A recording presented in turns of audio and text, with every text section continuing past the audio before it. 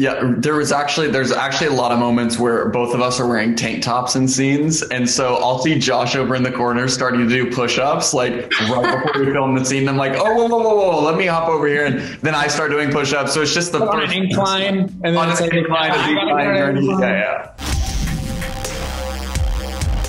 Joshua, last season, Ricky was going through a little bit of a hard time. He was dealing with his parents' separation, dealing with a breakup.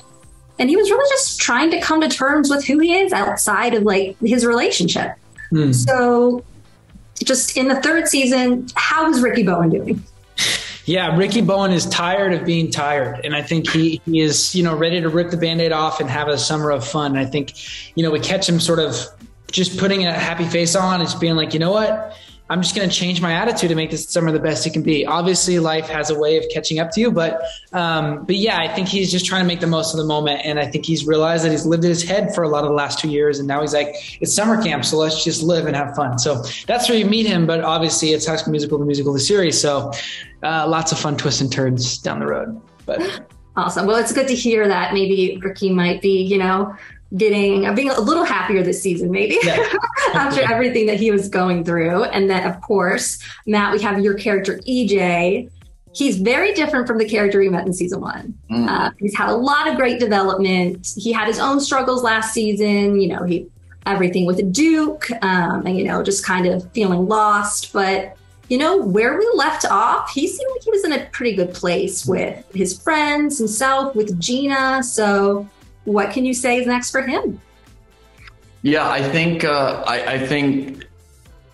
the great thing for him to start the season, we start off and him and Gina are trying to just make the most of this new relationship they have. And he still has his moments of, obviously he didn't get into Duke. And so he still has his moments of trying to impress his dad and prove to certain people that he is enough and that he is worth something. I think that was always a fear of his, and I think you see that in the sense of he starts to shift his focus towards directing the show. But yeah, I think it's a very fun season for him, and he just wants to have fun at camp. That's like all he wants to do, and just make it the last camp of just being a kid and getting to just have fun with his friends and with his new girlfriend, and and then there's all kinds of things that ensue from that, and new challenges he has to take from that. Yeah, well, I also actually wanted to ask about the dynamic between both of your characters, between Ricky and EJ, because season one, they did not get off on the best foot, but season two, they really did form a friendship. So what is that going to look like in season three? Yeah, I think it's funny because in a way it mirrors, although not nearly as seriously, but I think Matt and I, as well as Ricky and EJ, are sort of like cheering each other on, but at the same time they're like looking over their shoulder, like, I'm going to be the best at this, right?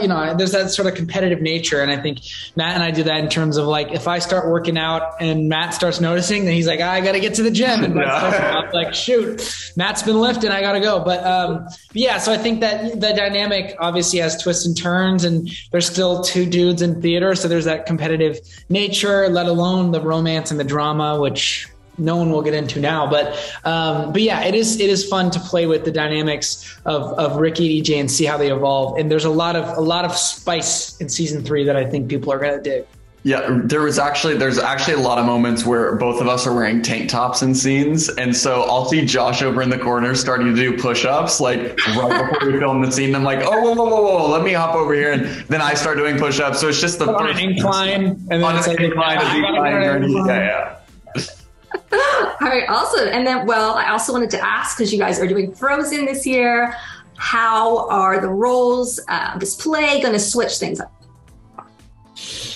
I think the casting always does a fun job of forcing characters to be with different characters that maybe they wouldn't have been with before. I can't really give you much because we can't reveal the cast, but it is so brilliantly casted, and there's so many funny moments that are just impeccable. And it's actually really fun to like now be on this third season with these characters and see how they've evolved, and to see them be put into different roles, and go from the top to the bottom or vice versa, or people getting opportunities or not getting opportunities, and how that deals with your image and ego and all that stuff. I'm not really giving you much of an answer here because I can't, but I will say that it is really fun how they cast everything, and everyone in their roles just kills me. I'm such a fan, so I'm excited for people to see.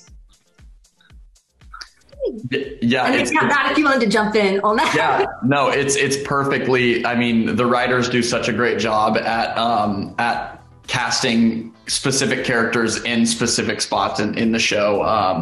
And I think, as Josh said, everyone fits it so perfectly. Even like so many unexpected, casting decisions.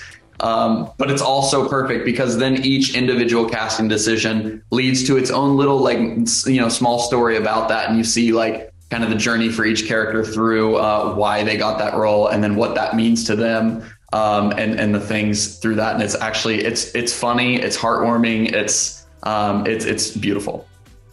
Awesome. Well, I know fans are definitely looking forward to see how the casting turns out and the season. So thank you guys both so much for your time. Can't wait until the premiere. Thank you, Rachel. Appreciate it.